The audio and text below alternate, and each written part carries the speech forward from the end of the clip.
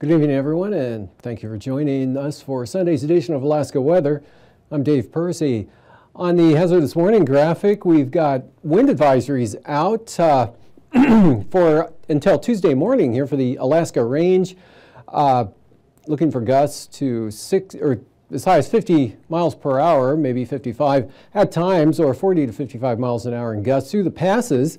And also wind advisories here for the upper Tanana Valley, 40-mile country. Could see winds 15 to 25, maybe gusts 35 to 40 miles an hour in that area. And the same thing up here for the upper Yukon Valley, Fort Yukon, Chuck-Yitzhak, Beaver, those locations, especially higher elevations, could see gusts to 40 miles an hour. And that's out later tonight and through the day tomorrow and tomorrow night until early Tuesday morning. Also, a flood advisory or a flood watch remains out for the Seward area there, for the Seward River or the Resurrection River, mainly in the Seward area. And that's out from this evening, Sunday evening, and that's also out through Monday night or into Tuesday, early Tuesday, for possible minor flooding there in the low-lying areas around Seward and the airport. And moving on to satellite imagery, here's the storm bringing the heavy rain into areas today.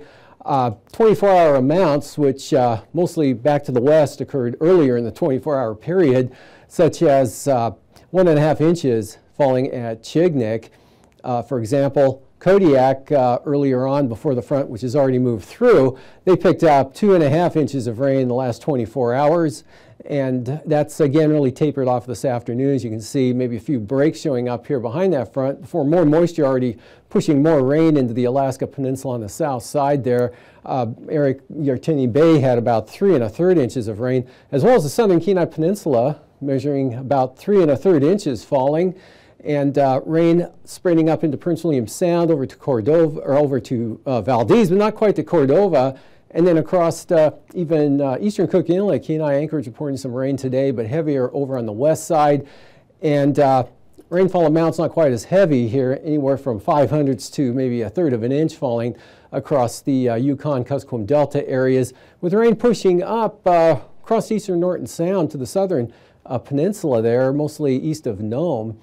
And otherwise, the next front out here to the west, you can see not all that impressive looking, kind of weakening and breaking up a little bit here as it pushes eastward, and another batch of moisture behind that just exiting Shemya. Otherwise, over the southeast coast, pretty nice conditions today. As you can see, high pressure both the surface and aloft, making for some sunshine there, with temperatures warming in the 70s down south and not too bad up in the north, with just some mid and high level clouds. It's kind of skirting the northern areas. And there's the high pressure ridge at the surface here right off the coast, mostly sunny over the interior areas and warm. And again, this front bringing the rain that's changed over to showers or ended there for Kodiak Island, most of Kodiak Island, southwest and northeast. The heavy rain, southern Kenai Peninsula, moderate amounts of rain, upslope areas of the Alaska Range, specifically the eastern slopes, western Cook Inlet, and then rain back across the Yukon Delta, starting to end over the Kuskokwim Delta with the front pushing northward, and rainfall spreading up across eastern Norton Sound there to the eastern or southeast part of the Seward Peninsula and the Laudo Hills. Clouds to the east, maybe a few breaks over the eastern upper Yukon Valley. And trough brought a little bit of moisture, very light precipitation to Kaktovik and Barter Island earlier today. That's now moved off to the east there, and generally just a cloudy day with no reports of fog this afternoon anywhere along the Arctic coast, and not too bad over the north slope. And then the front out here to the west, not all that strong, definitely not the wind producer that this system originally was, the main low center with this system, still hanging back down off the chart. Another weak one, kind of redeveloped, not all that strong, just a 1,007 millibars.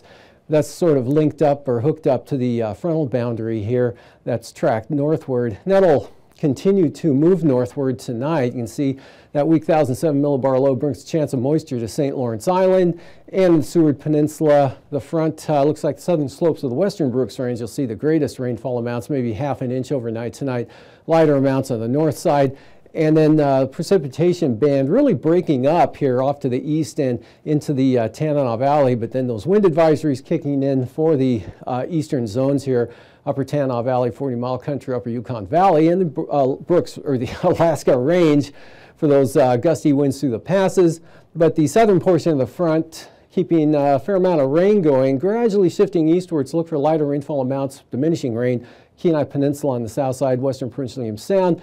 And chance of rain there along eastern Kodiak Island with this next warm front spreading moisture northward. And the heaviest rain now Valdez, Cordova, but still staying west of Yakutat. Strong high pressure, surface and loft, holding this back to the west as best it can, at least for a little while longer. And mostly fair there. Low clouds, fog possible along the coast, out to the west. The next Bering Sea front getting pushed eastward here by divergent southwesterly flow, so it's starting to stretch apart here. As you can see, the flow kind of turning west-northwest in this area and southwest up to the north, so that's tending to stretch this out a little bit. So a narrow band of rainfall, light rain and fog will push into the Pribilofs and won't make it to St. Lawrence Island, but will move to Atka this evening and then toward Nikolsky toward morning as it improves over Adak. But more windy and showery conditions pushing into the far western areas. And then for tomorrow, you can see this frontal boundary doesn't move too much up there to the north, just continues to weaken. Look for areas of light rain, clouds, and showers along the Brooks Range, not so much in the upper Yukon Valley. Then it looks like from about Eagle southward along the frontal boundary, better chance of seeing some measurable precipitation there down into the northeast Copper River Basin. Moderate amounts of rain continue there for Cordova, eastern Prince William Sound, trying to spread in toward Yakutat late in the day. Sunny, warm conditions in the forecast here for the southern panhandle, or actually the entire panhandle, with temperatures approaching 80 down to the south. Numerous showers in the west, but not much in the way of any windy conditions at all. In fact, they look pretty light, and that weakening front makes for a cloudy, damp day Monday for the eastern Aleutians and Pribilof Islands. And then for Tuesday, that original front just kind of breaks into a series of troughs with the upper level low in this position. So lots of showers and unsettled conditions, cool over the southwest interior. General band of rain through the central interior here over to the main low center, just east of the border there, down into the Copper River Basin. Now the heavier rain, that front finally getting shoved through the northern panhandle there. So definitely looking, even in the south, looking for about 10 degrees of cooling for your temperatures Tuesday afternoon. Lows tonight in the 40s and 50s just about everywhere except the eastern Arctic coast in the 30s. Highs tomorrow, let me back up, near 80 southern panhandle. Lower 70s in the north, even near 70 along the coast, 70 central eastern interior, 60s lower to mid south central Alaska, 40s on the Arctic coast, and 50s out over the Bering Sea and the Aleutians. Lows the following morning, 30s here from the Brooks Range out to the Arctic coast, 50s and 40s over the interior, and mid-50s over the southern panhandle, but that front coming in only near 70 down south, lower 60s to the north, 60s over the interior, and near 40 along the Arctic coast. And now, aviation weather around Alaska. Flying weather showing IFR all of the Arctic coast through the Chukchi Sea, here through the Bering Strait, St. Lawrence Island, south side of the Seward Peninsula there, as well as into the Yukon Delta, then a narrow band down across the Pribilofs to Unmak Island. VFR, Atka, IFR, Adak, and marginal VFR for Shimia. Otherwise, most of Kodiak VFR with some IFR up to the south coast of the Kenai Peninsula, western Prince William Sound, maybe Cape Yakataga, VFR for the Panhandle and eastern interior. For the afternoon, VFR holds here for the all the Tanana Valley, 40-mile country under the upper Yukon Valley, till you get to the eastern Brooks Range and then along the south side of the mountains there. Marginal VFR all the way out to the northwest coast, VFR for the north slope, IFR for the central eastern Arctic coast. And a lot of IFR here now for the Gulf of Alaska, up across Prince William Sound to the Coast Range, into the south and east side of the Kenai Peninsula. Looks like VFR here for Cook Inlet until you get over toward the Alaska Range and back to marginal. And this narrow band of IFR out here with that frontal boundary from just south of St. Lawrence Island into the eastern Aleutians, and more IFR pushing into the far western Aleutians. That'll expand and continue to move east-northeast for Tuesday morning, with this original band starting to dissipate here, with marginal VFR up to the southwest coast, Bristol Bay, marginal northern valleys there of the Koyukuk on up till you get IFR along the central eastern Arctic coast. A lot of IFR persisting here over the Gulf of Alaska, and staying pretty decent there, but marginal along the coast of the Panhandle. And for the afternoon, now you're getting some marginal VFR into the northern areas, with even an increase there along the coast of lower conditions, marginal across the Gulf to the Kenai Peninsula. Basically, VFR through the central interior from Norton Sound and Kotzebue, Seward Peninsula eastward. Then from the Brooks Range on out to the Arctic coast, pretty marginal IFR here, slowly advancing eastward. Looks like, well, overtaking the Pribilofs, IFR day on Tuesday there, down to about Nikulski, back to Adak. Passes shaping up like this tomorrow. Both Anatufik and Adigan will be marginal. And for the Lake Clark Merrill passes, same forecast, marginal VFR at times mostly, and for Rainy, marginal. Windy VFR, possible marginal VFR south entrance, and for Isabel, a marginal kind of day, and Mentasta VFR with possible marginal VFR there on the southern entrance. For Tanita, VFR, Portage, marginal VFR, looks like IFR though holding on the eastern entrance there. And then for the Chilkoot and White passes, another, at least one more VFR day. And for the freezing level, 6,000 feet here, kind of a cool pocket aloft there over the Yukon-Kuskokwim Delta, otherwise 8,000 feet, 12 to 14,000 feet under upper high pressure here for the eastern Gulf and Panhandle. 8,000 feet all the way up toward the Arctic coast, and another warm wedge here pushing northward, 12,000 feet, well toward the northern Bering Sea. And for icing, with the southerly flow slowly shifting eastward, but not too fast up against that ridge. Still a lot of south to north flow for considerable moderate rime icing here. Above about 10,000 feet for the North Gulf Coast, and then above about 6,000 feet of just isolated moderate up here over the northwest. And for the jet stream, there's that big upper ridge holding here over the eastern Gulf of Alaska and dominating the weather for the Panhandle, with temperatures again tomorrow approaching 80 degrees in the southern areas.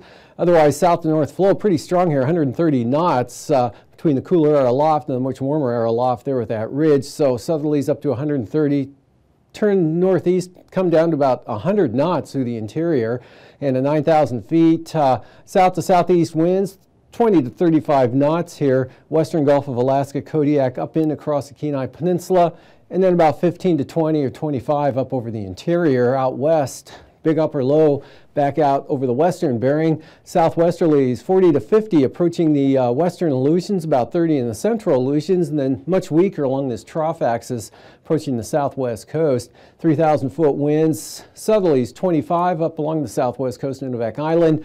5 to 15 for the most part, Brooks Range out to the Arctic coast of 20 knots on the east side, 40 knots for the western Aleutians, and 25 coming into the North Gulf Coast. Turbulence looking like this, pretty smooth for the Panhandle. A considerable moderate chop for Prince William Sound, eastern Kenai Peninsula, and from the Barren Islands up into Kamishak Bay. After the break, I'll be back with the marine forecasts.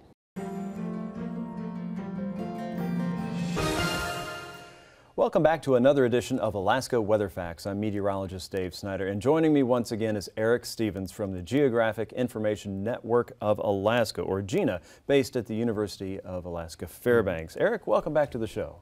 Well, Dave, it's great to be back. Thanks for inviting us again. Sure thing. And today we want to talk about identifying burn scars. That would be the burned up area after a wildfire when the flames and the smoke are gone. We can see it if you drive by it on the roadway, of course, but from satellite, we can also identify those places on the land, right? You know it. You know that expression, ouch, that's going to leave a mark? Yeah.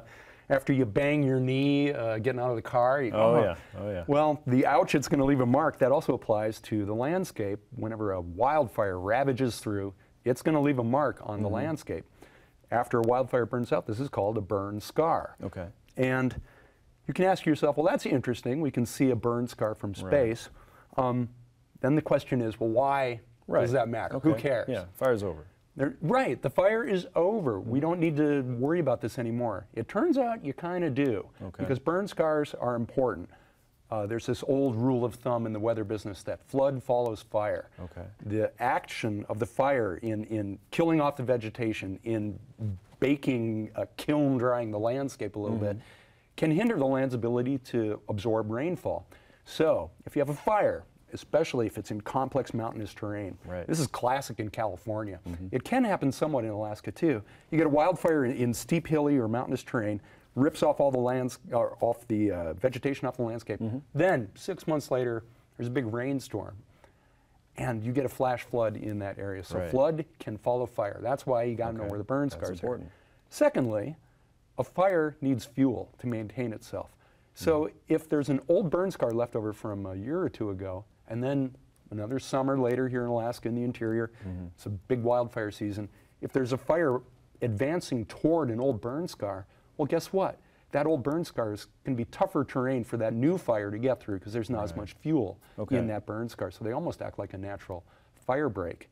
These are a couple of reasons why you need to know where those burn scars are. Alaska Fire Service has limited resources. They want to put their people and their equipment where it does the most good. They need to know, well, this is an area where there's no burn scar. We better put people here because that fire could really run. So really important for weather forecasters and fire weather forecasters for sure. Oh, yeah. But then how do weather satellites actually detect those burn scars? Ah, good question. Thanks. Well, let's turn the Wayback Machine to the summer of 2015. That was a very active year. Got a picture here taken up in the White Mountains. This is one of the fires in progress that summer, and if you look real close, you can almost see Frodo throwing the ring into the volcano there. So that's quite the vision. Well, let's look at a visible image. Here we are in Alaska's interior. This is before the fires got out of the cage in early summer of 2015. Let's zoom into the western interior here. Again, this is a weather satellite image of visible light, what the human eye can see. We're into the middle reach of the Yukon Valley there in the western interior, Galena area. And this is just a beautiful visible day. Nothing much going on. It's in early June before the fires really got active. But then in 2015, the fires got loose, especially in that western interior. Here's another image. The same satellite pass as that visible image, but now we're not quite looking at visible light. Very different. There's a slight change here. This image incorporates something called the veggie band. 0.86 micron wavelength. The micron's very tiny, but that wavelength responds to vegetation, the chlorophyll. So trees and grasses reflect that part of the electromagnetic spectrum back to the satellite. And so the satellite sees that. When signal comes at that wavelength to the satellite, we know, there's some vegetation growing there. This is great. You can identify coastlines so easily because you go from vegetation to water. Turns out if you have a burn scar, guess what? You burned away the vegetation, so that's going to show up. We're going to do a before, during, and after kind of look here. And so we're looking at before. So in this image, we got a lot of green out there. That's wonderful. Another fun thing about this kind of imagery is you can see down in the Alaska Range in the southeast corner of the image, it's blue. That's glaciers and snow in the mountains. So this is not really what the human eye can see. This is these wavelengths are beyond human vision, but we've made them look certain colors. So the vegetation looks green. Now let's look at that same kind of satellite recipe, but during the fires. This is in July. The fires are loose. You can see the smoke in the middle of the image, the smearing look of the smoke, and then we can see some clouds that are white, icy clouds are blue. So this is in July of 2015. The fires are doing their thing. We're burning up millions of acres. Now let's go to September. The fires are out. The audience has left the theater. You know, the event's over, right? We're done. But guess what? Now look at those brown patches. Look at that. All of those places are where the fire has burned away the vegetation. So you can see where the fires were. You can add up these perimeters, get acreage burned and such. And so that's good to know. Now remember, flood follows fire, and these are also natural fire breaks. So you need to know where these guys are. In the course of the 2015 summer season, we went from before with not much burn scar in this area to just a couple months later, we can see so much burn scarring on the landscape. What's interesting too about the satellite and looking at burn scars is you realize that burn scars are the gift that keeps on giving. You can forget that a couple of years ago maybe there was a fire in a certain area, but the satellite won't forget. So in the summertime we get wildfires in Alaska, but guess what? In the visible imagery here we can see the burn scars just a little bit, but they're not as prominent as in that veggie band. But then you can't see them at all if you cover them up with snow, right? Exactly. So here's an image from the middle of the winter time. Wow. And snow on the ground by this recipe looks blue. Again, these are wavelengths of light that the human eye can't really see. We're getting up into the infrared, near infrared.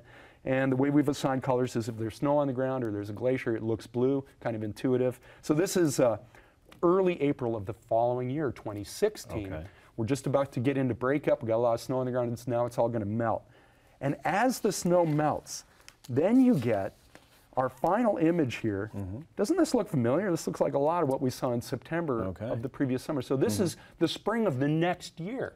The fires themselves might not have overwintered, they're gone, but the fire scar does. And as the snow melts away, and then you have breakup, and then you have green up, whenever the leaves come out, the grass comes back, except in the burned areas, they're having a tough time because everything got burned off the previous year. So you can see these scars even the next summer, multiple years. It depends on what kind of vegetation there is. You know, some of the tussocky tundra grasses, they'll grow back really quick, but to get a forest to come back, that'll take much longer. So these burn scars, eventually the landscape will fill in the burn scar. It will heal itself, if you want to use that metaphor.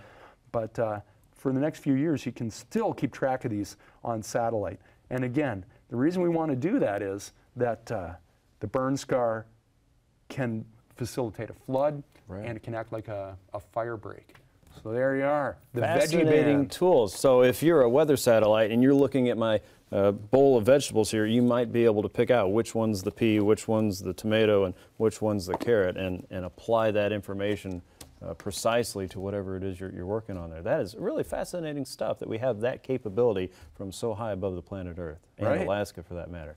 Yep, eat your veggies. Yes, definitely. I think I will. I'm hungry. Thanks so much for joining us again, Eric, and thank you for joining us for another edition of Alaska Weather Facts. We'll see you right here next time.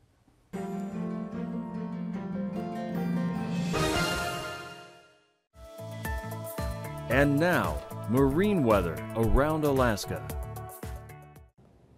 Welcome back. Looking at today's sea ice analysis, really no change actually from what we had up here yesterday. Still the heavier ice hanging in close on the eastern Beaufort Sea coastline, and now a third distance off the central coast, and actually probably thinning a little bit through here, but not as fast as north of that area of ice. And same trend for the next 5 or 6 days of just a slow thaw of conditions. Coastal water forecast, south coast of the Panhandle, northwest 10 to 15, seas 8 feet tomorrow. Otherwise, south to southeast 15 to 20 on the north coast, south 20 Lynn Canal. Light northerlies for Stevens Passage, northwest 15 there for Clarence Strait. Outlook for Tuesday. South to southwest 15 to 20 here on the southern coast, 7 to 8 foot seas. Small craft advisories on the north coast, 25 knots, 10-foot seas from the south-southwest. South 30 knots there. Again, that front pushing into the northern areas as winds increase along with the rainfall and cooling temperatures. Southeast 15, Stevens Passage. Light southeast winds for Clarence Strait. North Gulf Coast, still small craft advisories tomorrow here for the eastern North Gulf Coast. Southeast 25, seas 12 feet. East 20 for Prince William Sound, 4-foot seas. Lighter winds here, 15 knots, but seas still at 10 feet for the western coast. And the Barren Islands, southeast 15, turning east of 15, Kamishak Bay. And north to northeast at only 10 knots for Cook Inlet. And for Tuesday, southwest 20 knots south of the Forelands there, west 15, Kamishak Bay. Pick up a little bit to 20 knots, same direction over the Barrens. Small craft advisories, western North Gulf Coast, west 25, and southwest 20 for the east side, and south 15 there in Bristol Bay. And for Kodiak, southeast 15 there on the east side of the island, northeast 15 for Shelikof Strait, and Sitkinak to Castle Cape, southeast 20, east 20 Bristol Bay, east 15 for the Alaska Peninsula. For Tuesday, west 15 here from Cape Sarachev all the way up to Sitkinak, turning southwest of 15, east side of Kodiak, southwest 20 for Shelikof Strait, 15 knots for Bristol Bay, picking up to 20 knots again. Down toward the north side of the Alaska Peninsula. Eastern Aleutians tomorrow, basically south or southwest, 15 knots on the light side there, 4 to 8 foot seas. West 20 for the Adak-Atka area, and coming up to 30 knots there. Definitely a high end wind forecast for the Western Aleutians. maybe minimum gales possible out here farther to the west, but 30 knots, pretty good forecast, 17-foot seas.